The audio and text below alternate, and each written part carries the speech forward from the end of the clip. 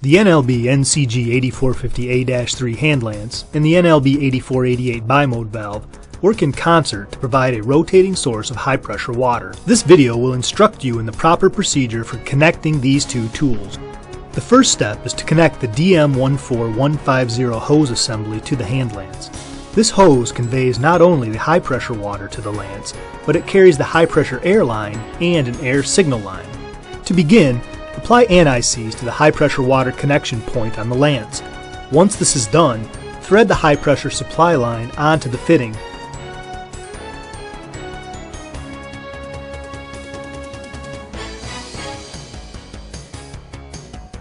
Then, snug the two together using wrenches.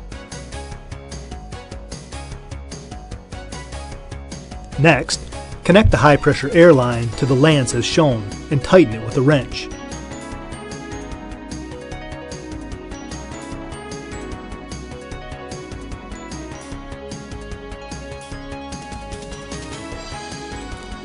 The DM14150 hose assembly includes a safety shroud with a metal guard on the end.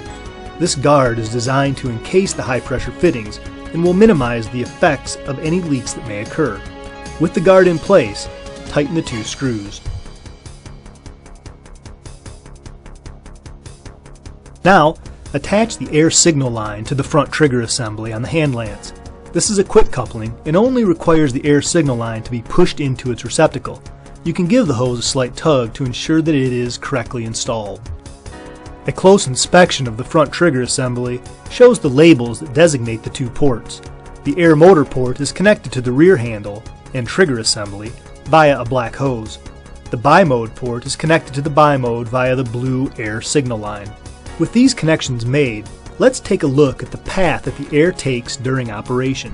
The air comes into the hand lance via the black supply line, which is attached here. When the rear trigger is depressed, the air motor begins to spin and the air is passed through to the front trigger assembly via this signal line.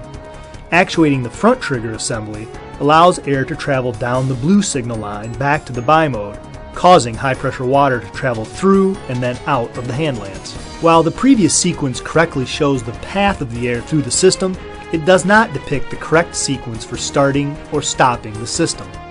Because rotating the lance without water present in the system can lead to premature seal failure, it's important to first actuate the front trigger and then the rear trigger when starting the blasting process.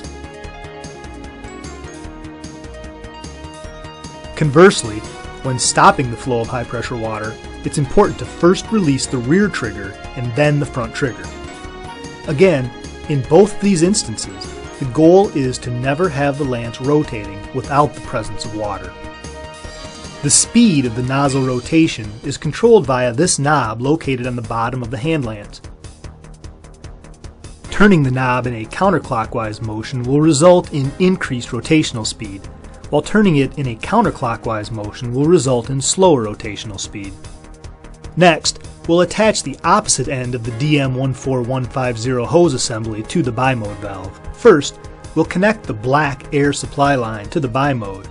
Loosely tighten it with your fingers and then use a wrench. Now, connect the blue air signal line to the bimode as shown. To connect the high-pressure water supply line, first apply anti-seize to the threads and then screw the fitting on. Snug this connection with a wrench. This completes the procedure of connecting an NCG8450A-3 hand lance to an NLB 8488 bimode valve.